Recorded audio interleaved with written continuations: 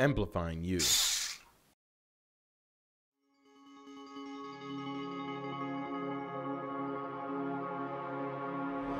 So before injury, I actually was a dancer. I was mainly salsa dancer. I used to teach, compete, and perform. I also did hip hop and ballroom, and it was a lot of fun. One day, I was riding my bicycle to work in downtown Miami, and I had a waitress job at the time. I had a car. I didn't need to ride my bicycle, but I wanted to take a ride. It was a sunny day, Sunday, 3 p.m. I have the green light to cross the street. As I take the green light, the car ran a red light and hits me. So technically, I'm paralyzed from my belly button down.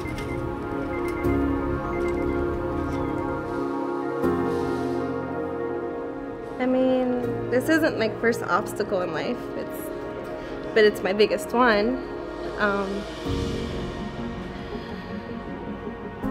So it is an adventure. It's an adventure and it's a learning experience, and it's just part of life. It's just going through obstacles and being able to overcome it and showing people that it's possible. I want them to know that it's not over, you know? There's so much more. My first thing that I started with was I told myself I have to conquer one fear a day. It kind of became a game. I started doing things on purpose that scared me. Every single day, I have to do the best that I can do, push through when I'm tired, and if you fall, it's about how fast can you recover. Because when you actually push through those moments, that's when you actually see the results come up. He is my angel because he believes in me. His passion for what he does, I haven't seen it anywhere else. Like, he wants to make a difference, and he's definitely making a difference. I can see it with other people and in my own life, I feel it.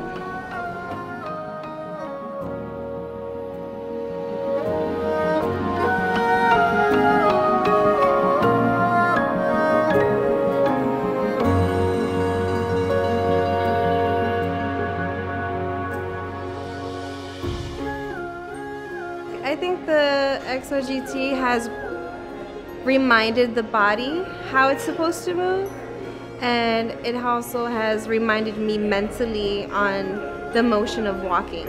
What I really like about it is that okay, I can do my best with walking with a walker, but it doesn't mean that I'm walking in the correct posture. So the machine basically helps me to walk in a good, straight posture. I'm not thinking about what's wrong with me, or, you know, I'm just looking at all the things that I actually do enjoy, and I know if I smile and somebody else smiles back at me, that's already right there creating some kind of positive energy. The positive energy comes from finding the positive things in life, and there's just so much of it that people take for granted, I guess. There's a whole bunch of blessings everywhere.